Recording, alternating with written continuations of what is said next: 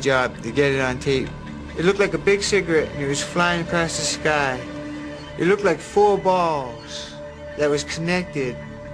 The third ball to the end was red. The last ball white, white, white, red. I think it either could be extraterrestrial or some type of new animal. I'm just a hunter. We don't want to hear about it. We want to see it.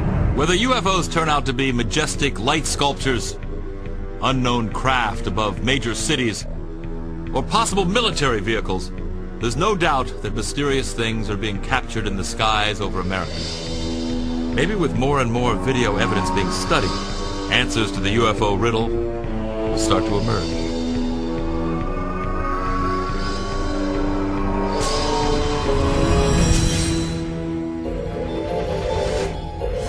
Coming up next, is this the biggest UFO ever caught on tape?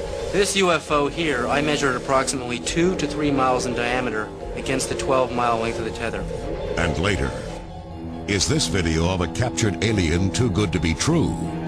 The thing about the footage, and the thing that grabs people, is that after you look at it, it has this kind of creepy quality that tends to get to people, and it tends to kind of hook them. When UFOs, the best evidence ever caught on tape 2, return.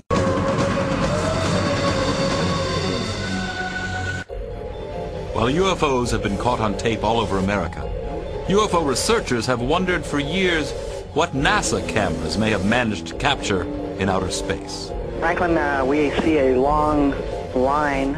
Amazingly, these shocking video sequences shown here for the first time on television might prove once and for all that NASA knows UFOs are navigating just above the Earth and dangerously close to our space shuttle missions. When I saw the tape, I realized that I was looking at very exciting, incredible footage that has never before been seen by the public. David Sarita, a former Defense Department subcontractor, has been studying NASA's possible interest in UFOs for over 15 years. And he believes this incident, which has since become legendary on the internet as the Tether incident, may prove UFOs are real. February 25th, 1996, 100 miles above Africa, an experimental satellite system attached to a 12-mile-long electricity-conducting tether suddenly breaks. Within moments, the satellite drifts almost 100 miles away. Nitrogen gas gathers around the tether, effectively turning it into a gigantic fluorescent light in space. Incredibly, it seems to attract some strange company. You see a swarm of what may be UFOs flying around it, and then we see the cameras zoom in on these objects, and we see giant discs passing behind this tether. But the astronauts involved in the mission seem to have a more mundane explanation. There's a little bit of debris that kind of flies with us.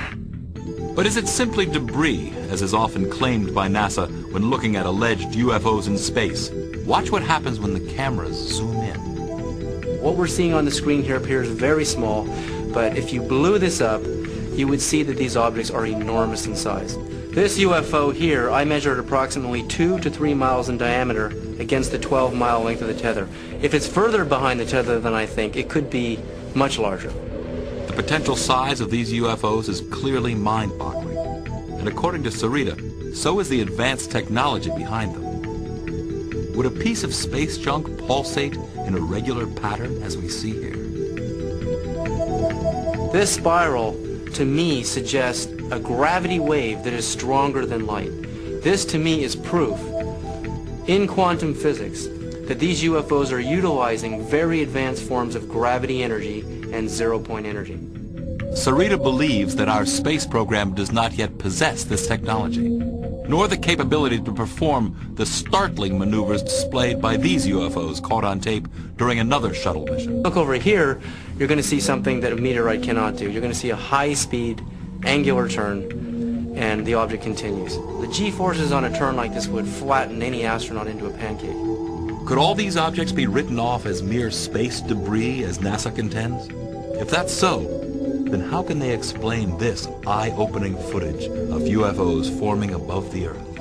As these UFOs reach their positions in the circle, they light up, showing incredible intelligence. There we see a UFO light up right in the middle of the circle. This shows intelligence. Whatever the UFOs videotaped by NASA cameras are, there's no doubt that back down on Earth, they continue to be filmed over every major country around the globe. February 3rd, 1995. During the early morning hours, a woman tapes this mysterious craft hovering above Beijing, China. Notice how the glowing object floats, making no sharp turns or sudden maneuvers. While some dismiss the craft as a blimp, airline pilot and UFO researcher Jim Courant is not so sure. I'm quite aware of what a blimp looks like, and these advertising blimps are in many areas around the world. And I have checked with the blimp company that supplies many of the advertising blimps. We also did a check with the control tower, the radar, military and civilian over there, and there were no registered aircraft in the area at that time, blimp or otherwise. So I'm not quite sure what it is. The UFO. May 29th, 1993, Stuttgart, Germany. Halfway around the world, then 15-year-old Kai Metzger recorded a craft remarkably similar to the one seen over Beijing, China. I saw this thing and I thought, oh my God, what's that? And because of that, I took my camera and shoot it, and I was really afraid of it. What are we to make of these unusual-looking craft videotaped in the skies above China and Germany? Are they blimps or something much more inexplicable? Dr. Bruce Maccabee believes he has the answer.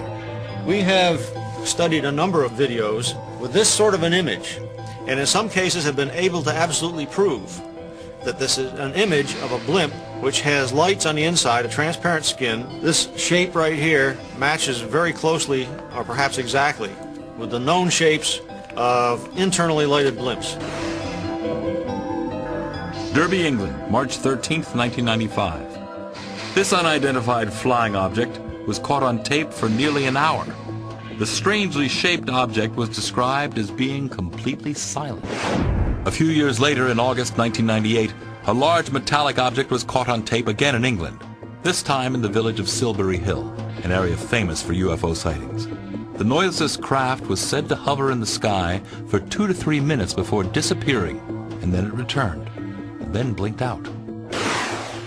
During a 5-month-long wave of UFO sightings in Peru in February 1999, 2 photographers captured the same imposing object on the very same evening just outside Lima. Next night, this mysterious craft was caught on tape again for a full 40 minutes as it hovered above the nearby town of Pueblo Libre.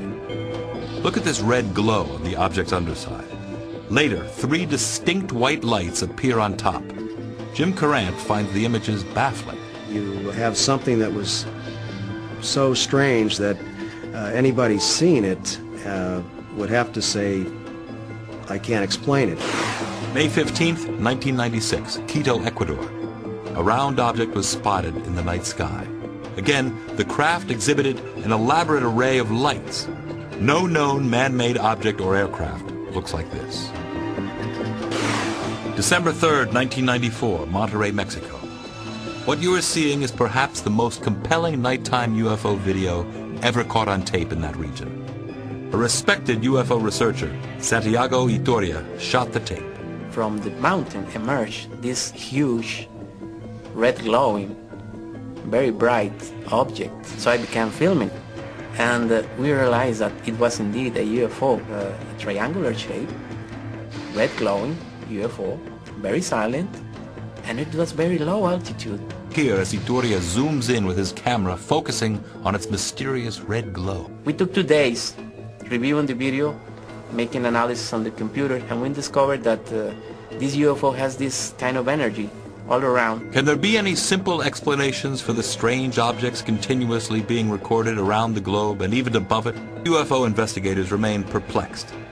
Interestingly, some don't see it as a threat, but as a blessing. Don't know what they are, where do they come from, what do they want, but we are convinced that this presence is positive to our lives.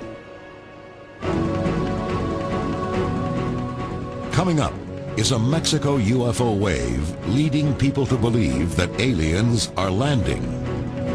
So when he met the occupants, he said that they were beings of light, kind of spiritual extraterrestrials.